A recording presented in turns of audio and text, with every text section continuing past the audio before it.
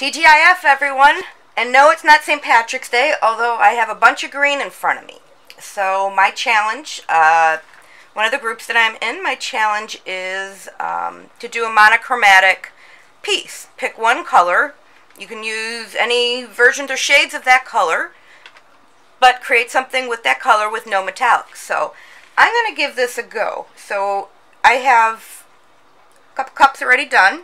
So this is the green that I'm using as my base. And as you can tell, I have different amounts in each of these. Then I have white and black. And then I made this cup here. If I tip it, it'll spill, but it is a green glow in the dark. So what I'm going to do is a little bit of mixing to lighten and darken some things. I think I might like to lean a little more onto the darker side.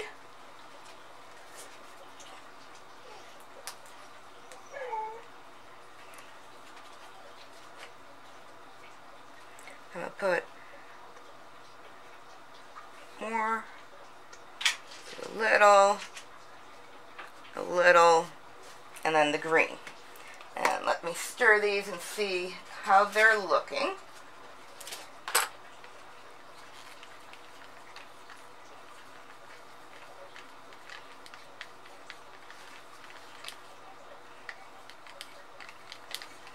So this is giving me a really deep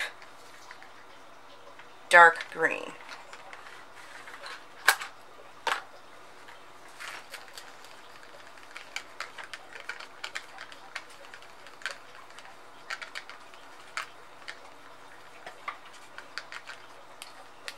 It's a deep green. It's a little bit lighter.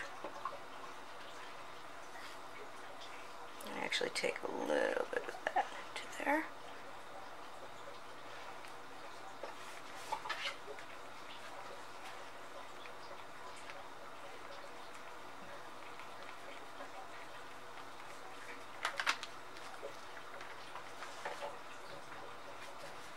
I like that.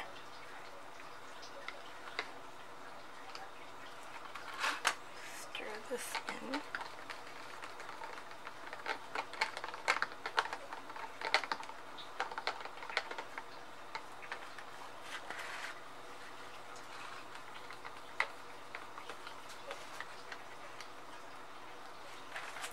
Okay. I'm going to add a little more green to my darkest value here because it is too dark and I think it'll kind of eat everything up. But as I'm putting it in, I'm only kind of swirling it a bit just to see what that's gonna do for us. Okay, I'm gonna be layering these in a moment. Alright, sorry about that interruption. That was actually my dog needing a ball. Yeah, these things happen. It's true. Real life happens here. Keep saying it. Alright, so I've got... So I am going to, into this one, I'm just going to add a little bit of white to brighten that. And I want to see what that's going to do. Oh, that turned it really pretty. Not huge differences between all of them. Let's do that one. I'm going to move some of these off. That's the fluorescent. And I'm going to line these up. This guy's in the middle, this, and this. And these definitely have green in them. It is definitely a very, very forest green.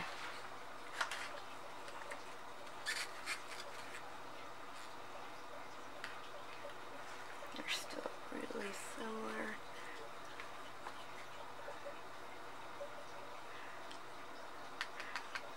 I'm just adding a little spit of that fluorescent in here. See what that'll give us. There we go.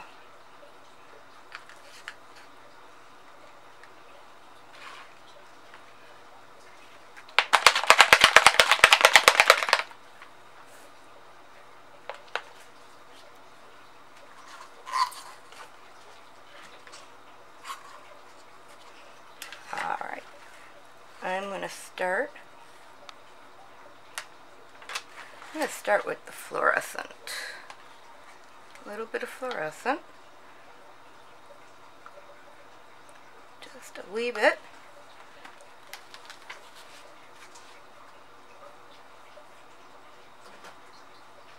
I'm going to put just a little squirt on the side. 91% alcohol. Turn it and do a squirt on the opposite side. Okay. And I want some of my actual green. And I think what I want to try to do here is kind of a tree ring pour. Hopefully when it's done I can get the effect of malachite, which is what I'm shooting for.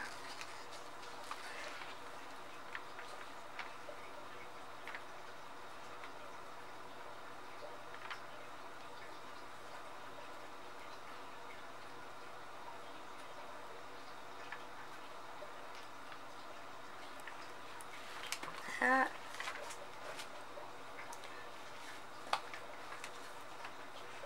Put some of this dark in, contrast up against that light.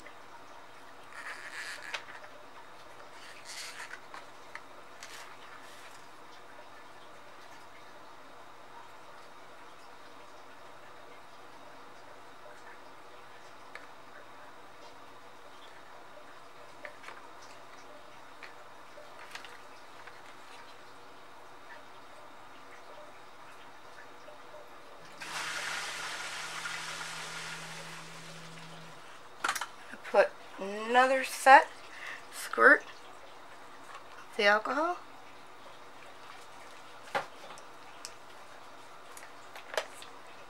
Some of our original green.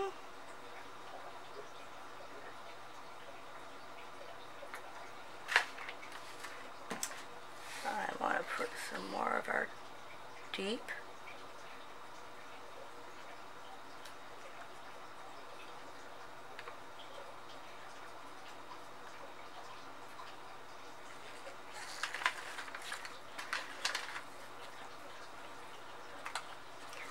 Drizzle of this.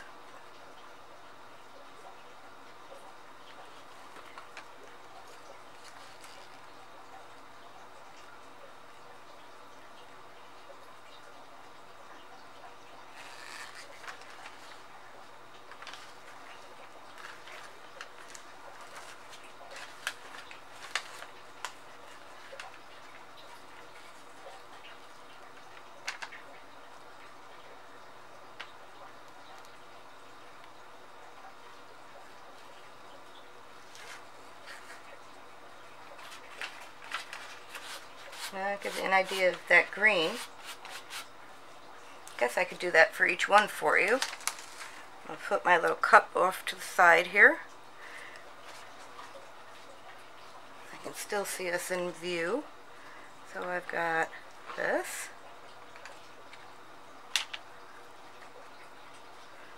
This.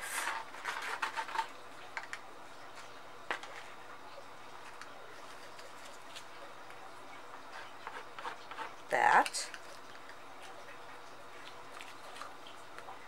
And that. So, I have no idea what we're going for here, or what we're going to end up with. I think what I'm going to do is give a little zhuzh.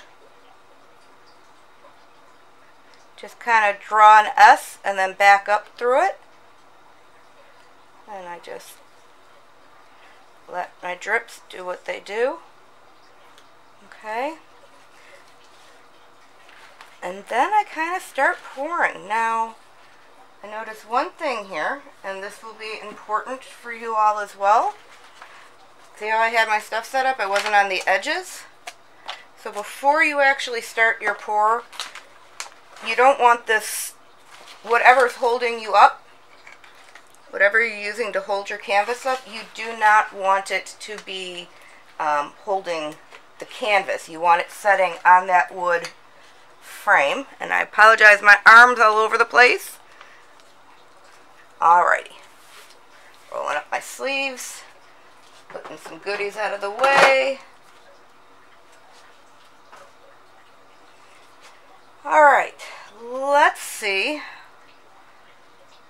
what this gets us.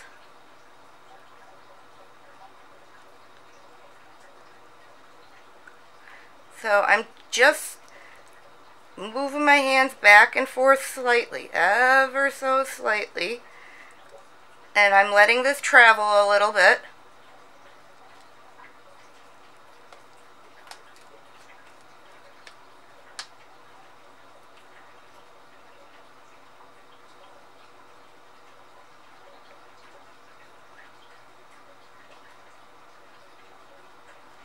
Ooh, look at that! Looks like it's popping right out. Keep going. Alrighty. And then I'm going to use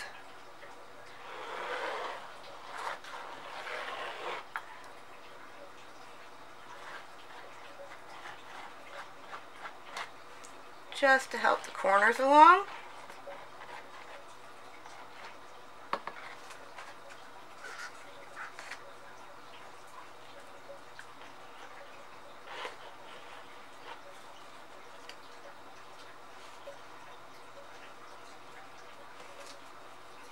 This is a pretty translucent green, so I'm interested to see what we end up here.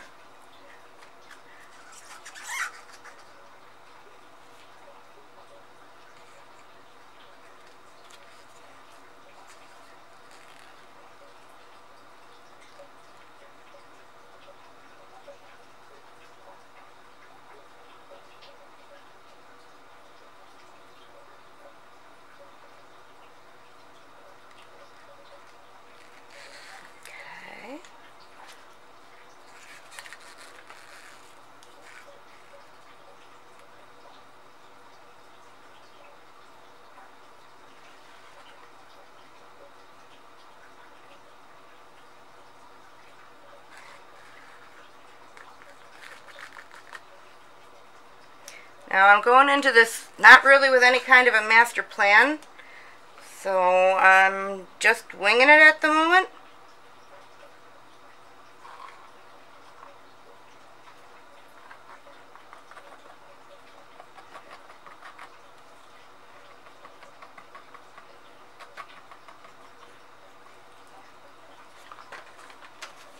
Okay, just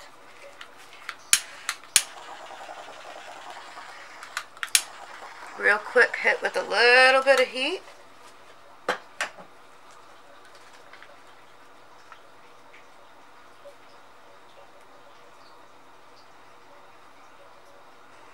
Just want to get this traveling a wee bit first.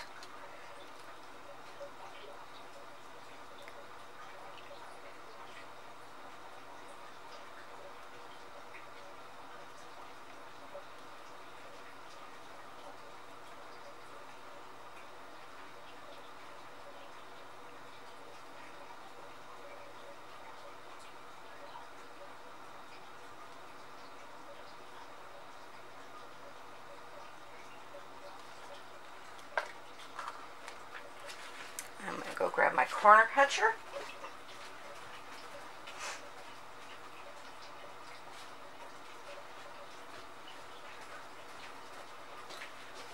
So I just used a little box that I cut in half. It had a nice solid cardboard and some crease, and it's been working pretty well for me. I had a few of them left. Before I start moving everything again, I'm going to add a little more fluid here.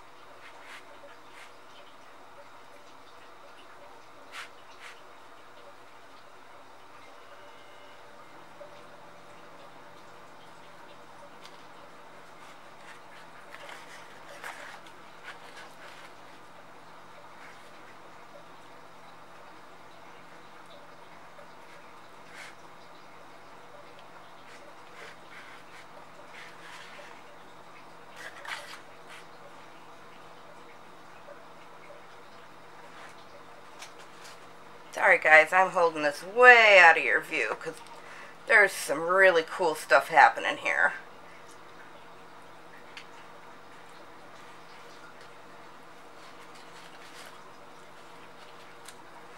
You know, I'm not the steadiest with the hands here, so if I happen to drop this and you hear some words that you shouldn't, that would be the cause.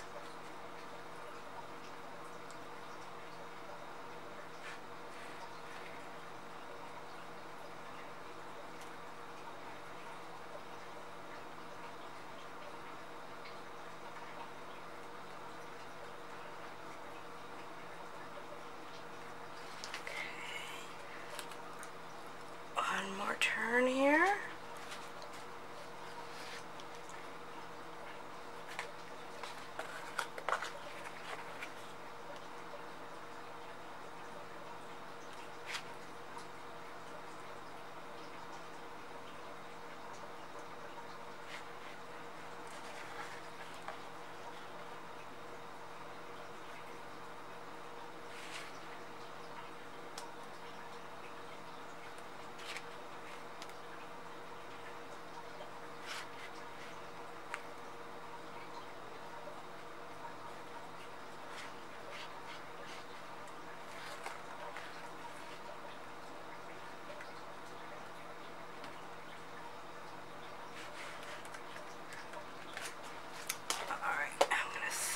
For a minute.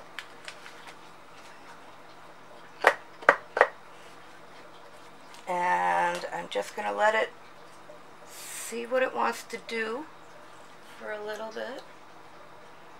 Do want that off of there.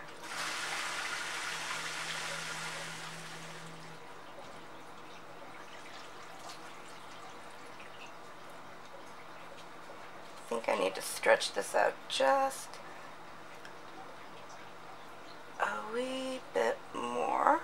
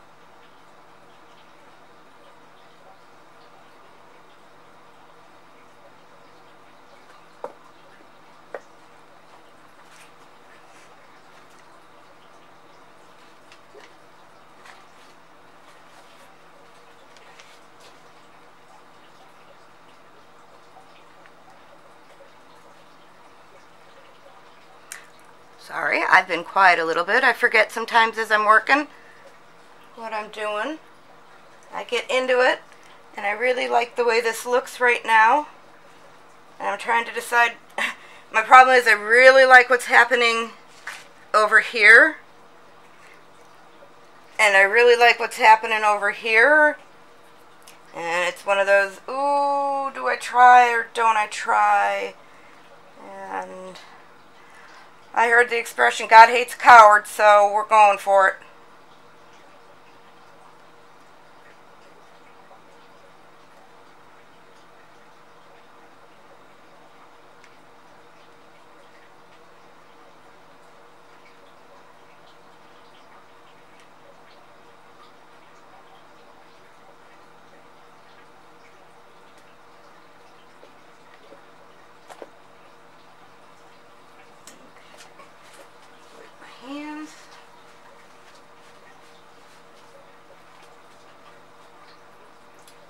Tweezers. I don't know if the camera picks up some of the junk that ends up in here. That was a gotta go. That's a gotta go. And And that's a gotta go. Alright, everybody, so I will give this another minute. I'm going to just give it a little light heat just to see what's happening here.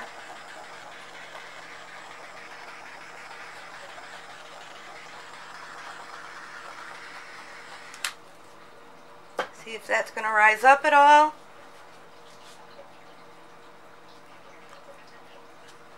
I can't wait to do the dry of this because it's really looking cool.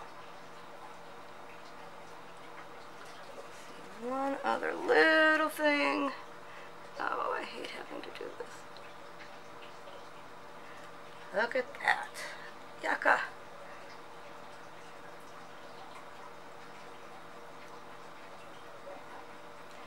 But it's worth the time to get them out now while it's still wet. And you can still recover from it. Otherwise then, once it's dry, you gotta wash it, and then you gotta resin it, and hopefully the light washing and a little bit of sanding fixed it. So, I think we're gonna call this a wrap for right now. Thank you for tuning in to Desco Artistry. I haven't come up with a great name yet. I want to kind of get an online group going together of like-minded people who aren't afraid to share what they know and aren't afraid to ask questions. I know sometimes that can be hard to do. I'm on the shyer side, believe it or not. This is way out of my comfort zone. So that's it for now. Please click the bell so you know when I'm going to be on next. Please hit subscribe if you haven't already. Have a great one, and who knows, maybe I'll see you tomorrow.